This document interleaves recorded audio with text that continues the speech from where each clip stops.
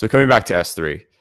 So there's two real options when it comes to understanding traffic. The first one is looking at CloudTrail.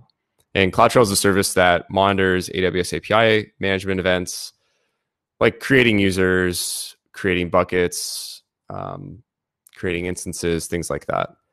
But you can actually also configure CloudTrail to monitor object level events from buckets as well, instead of just the management events.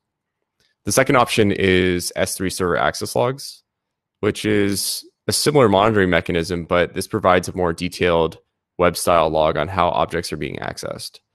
And we'll go deeper into each of these approaches.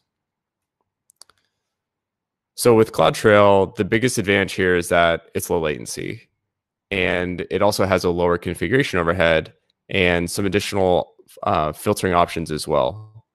But the downside is that you have to pay for the data events that are collected in addition to the storage cost of the collected events. But with S3 Server Access Logs, you only pay that storage cost. You don't have to pay for the actual events that are gathered. And then additionally, you get a more detailed log. So this is more of a web style, HTTP style log. So you can see the refers, you can see the total request time, the object size, and then you can craft slightly different rules on this data than you could with CloudTrail.